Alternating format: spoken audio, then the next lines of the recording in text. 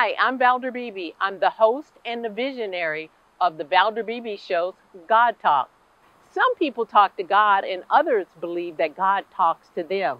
Join us in conversation with authors, religious clergy, metaphysicians, and regular people like you and I and God Talk. God Talk is a podcast available on FM radio, Roku TV, and online. Subscribe at ValderBeebeShow.com. You can also subscribe at YouTube.com/ValderBeebeShow. Join the conversation of God Talk. I'll see you there. Good day and welcome back to the Valder Beebe Show. I've got a really serious subject. Hopefully you enjoyed the music while I was gone, but I got to change the tune here. I've got Essence Sullins and Nancy Woodruff. They've got some of the most critical jobs today, and I'm going to let them kind of tell us about being a dispatcher. But these jobs are really seriously important. Ladies, welcome to the Valder Beebe Show. Good morning. Thank you. You guys are in the fast-paced world of emergency call center, and you're on a show on Oxygen Network. Essence, can you tell me what has it been like to take your job and put it on TV? How does that feel? It's an amazing feeling. It's a great feeling that not only did someone recognize that, we were worthy to be recognized in this manner, but also to help enlighten everyone. It's an amazing feeling to be able to help educate people and show them what it is that we actually do. I can only imagine. Nancy, you guys are you're dealing with life as it happens. You hear callers terrorized by shots fired, angered over stolen cars, pleading for their lives sometimes, or in medical emergencies. What do you guys show us that we can use at home to help us? Well, the first thing I want you to do is know where you are. If it's at all possible, please have an address or at least a location, a business name, something, so we can get you help. Secondly, listen to us. We will ask you questions to get you the best help available as quick as possible. Arguing, being frustrated, it just delays help. Okay. It's imperative that we get you help as soon as possible. And the more you cooperate with us, the better off it'll be.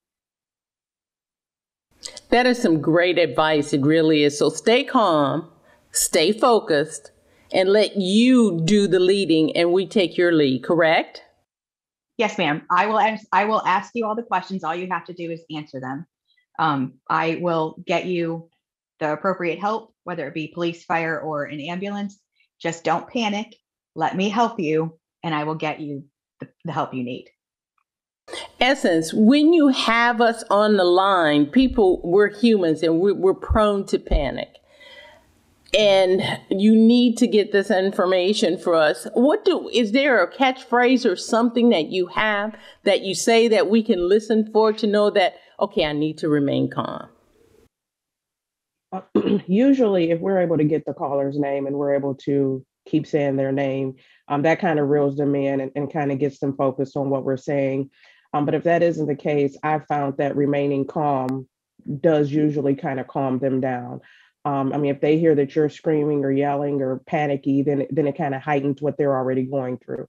So if we're not able to get a name, I have noticed that kind of remaining calm and, repeating phrases, eventually they kind of come back to you and you kind of reel them back in that way, by either calling out their name or remaining calm while they're on the line. Our ultimate job is to try to kind of diffuse the situation so that we can get the information that we need. So us remaining calm usually helps to calm them down. All right. And Nancy, on 911 Crisis Center on Oxygen Network, what do you want us to take away from this? I want you to understand that I guess we're more than just secretaries. I want you to understand that even though I don't see it, I still live it. I still feel it. I still hold it in my heart and my mind. I'm a first responder, and I want the public to understand that we are first responders. In the state of Ohio, we're still classified as clerical workers. So I'm hoping that this will shed some light on that and maybe we can get some changes made. That's very interesting, clerical workers. And finally, I'm going to wrap up with you, Essence. How has this changed you working at the 911 center? Or has it changed you? For me personally, it hasn't changed much. However, it's changed for everyone around me. I guess it kind of shed light to everyone else what it is that we really do, what it is that we really go through. I mean, we can tell them the stories when we come home, but for them to actually see it happening and how, things go from beginning to end, it kind of changed everyone else's perspective on what it is that I do. So, I get a lot more questions now. Actually, I get a lot more sympathy now because people are like, oh my gosh, how do you do it? Like, I couldn't do it. I keep hearing that I couldn't do it. So, it is shedding light on what we do. And it's giving people a different perspective as to how we actually operate on a day-to-day basis.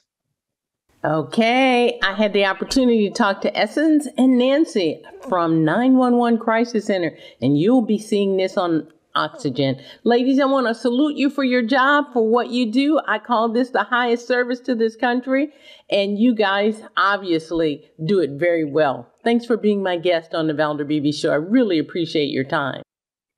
Valder, thank you so much. Have a great day. I'm Valder Beebe. I host the Valder Beebe Show, broadcast on radio and television. And this is my phone pouch. My phone pouch is a great invention. It allows me to go hands-free, pocket-free, purse-free, even belt-free. Head on over to myphonepouch.com.